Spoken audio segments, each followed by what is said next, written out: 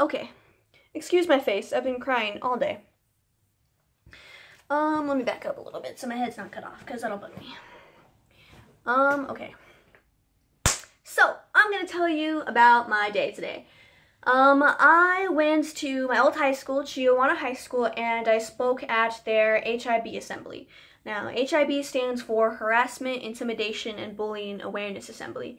And you might be asking yourself, Alana, why would you be speaking there? Well, kids, high school sucked. Anyways, but yeah, I had a really tough time in middle school, high school, and I went through some things, and things happened to me. I did some things to myself, and what I went through, to be able to live through it, I got to tell people about it because I know that I can help somebody one day. And so I was given the opportunity to do exactly that, to be able to tell my story and impact other people. So Chiawana needed people to speak for this assembly, and I was like, I'll do it. Me. And they're like, okay, you can, they chose you to speak. Just, would you write something up? And I was like, I did. So I wrote something up, and I have a lot to say, and I might write a book about it one day, who knows. But I have a lot to say, but I know they're not going to give me a 45-minute platform to speak. I wish they would. But I knew I had to put the most important things. It's all important, but I knew I had to put the most important things into my speech. So I sat on my phone late at night and I wrote everything I wanted to say out, and I finally finished it in like 2 days, and I'm like, I'm done.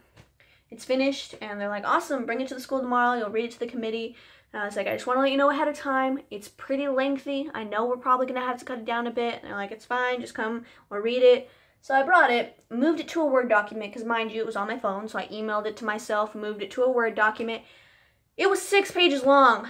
6 pages.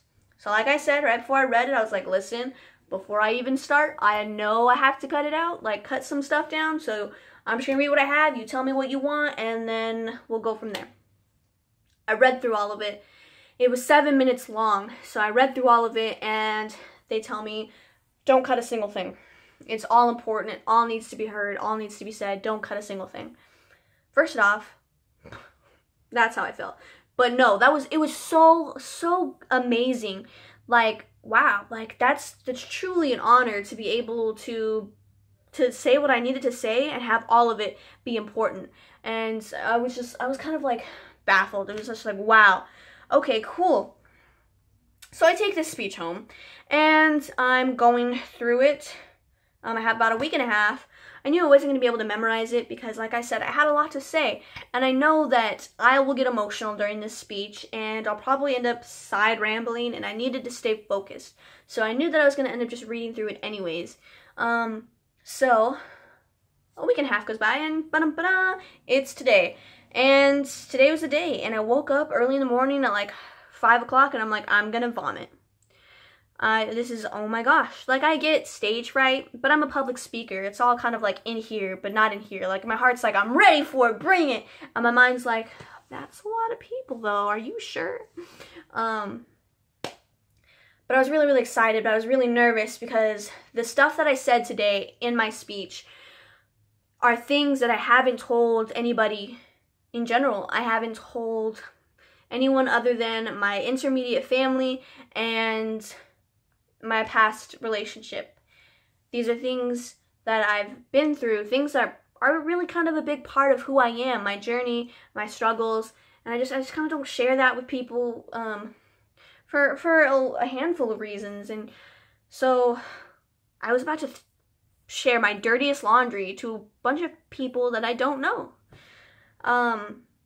So I get there, I read through the first speech, and it's nothing short of empowering.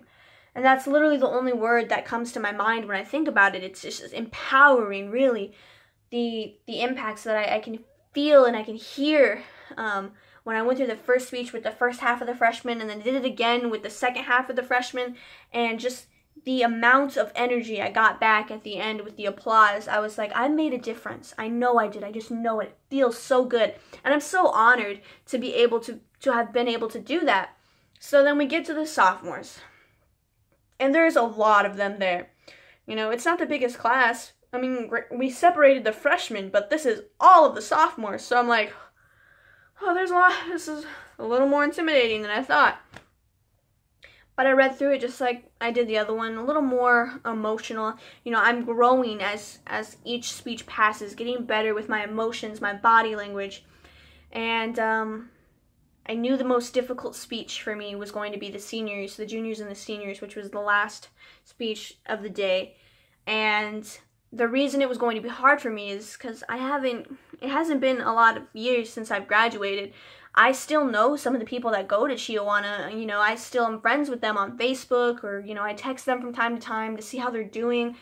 These are still my peers, and I'm about to tell my peers my dirtiest laundry, things I haven't told anybody before, and I'm like, oh my God.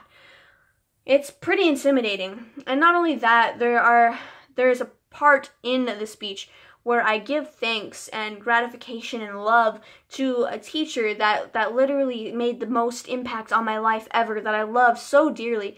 And in the first 3 speeches, it was easy because it was all like third person. I'm like, this teacher, I love her, she's great. And I knew for the last one I was going to change it, and I was going to be like, I love you, you are great. And I was like, oh God, and she was going to be there, so I knew it was going to be a big deal. And so I'm reading through this speech, and I already feel the emotions. I'm in tune with my emotions. I'm kind of like back into the speech, like when it happened, the things that happened to me. I'm feeling the emotions, I'm feeling the pain, and I'm in it. And I knew I was going to cry once I say something that I did in my life that was very, very personal. I was like, this is it. I'm going to cry. And so I get to that paragraph where I'm addressing this teacher, and I bawl. Actually, that's kind of a dramatic statement. I didn't bawl. I just started crying, and I was like, oh God, in the back of my mind, in the front of my mind, I'm like, just go through it. Like, you're just going through it like normal. It's fine. And in the back of my mind, I'm like, please do not ugly cry. Granted, I was crying, and that was probably ugly anyways, but I was like, please do not ugly cry, and then please do not cry a lot where you can't get anything out, because the last thing I wanted was for the end of my speech to be like you can't understand me. I was like, please don't let that happen, please. But luckily, I was able to get through that paragraph and make verbal sense. And then I was able to pull it together, still tears running down my face, but I was able to pull it together and finish out the rest of my speech strong. And that was the end of it. But wow, that was emotionally exhausting. What a roller coaster that was. But I want to share with you something that happened to me. And if you've made it through 7 minutes of this video, please, I want to thank you, because that's a lot. But anyways, I want to share with you something that happened. You know, people who, they thanked me throughout the whole day. Thank you for sharing your story, But I gathered all my things. Most of the students have already gone home. I'm emotionally exhausted. I need a nap. I want to go home. And I'm gathering my things to say my goodbyes, and I'm walking outside towards the outside of the building. And this girl comes up to me. I don't know her. I don't know her at all, and she comes up to me, and she hugs me, and so, I hug her, and, she looks at me, and she says, thank you. She's like, thank you. It's nice to know that it does get better, with tears in her eyes, and I'm like, oh my God. And I was like, it does, it truly does, I mean it, and she's like, that's good, it's good to know that, and, with tears in her eyes, I'm like, you gotta stop, you're gonna make me cry, and it was just the most beautiful thing ever, and if that's the only person I touched that day, which I know it's not, the 20-something minutes I spent on stage was not a waste. I'd do it all again if it only affected that one person. But I just also want to take the time to thank Chiawana for giving me this outlet to tell my story, to tell my journey, to be able to have a voice, to be able to voice my voice and share my journey to impact so many other people's lives. And even though it was emotionally exhausted, I did get a pretty cool t-shirt out of it. I'm going to attempt to show you, even though I know that I'm probably going to fall or whatever. But this is the t-shirt. It's pretty cute. I like it. I like it a lot. But they also gave me this t-shirt, which I'm probably going to wear all the time after I take a shower. It's got the logo on the back. It's pretty cute. And then I also got a whole Caesar salad, so I'm pretty blessed. But anyways, I wanted to share with you that story. That's what happened in my day, and there's no way Snapchat's going to let me talk for 9 minutes, so I'll post it on YouTube, and if you watch it, you watch it, and if you don't, well, I still hope you had a blessed day. Well, goodbye.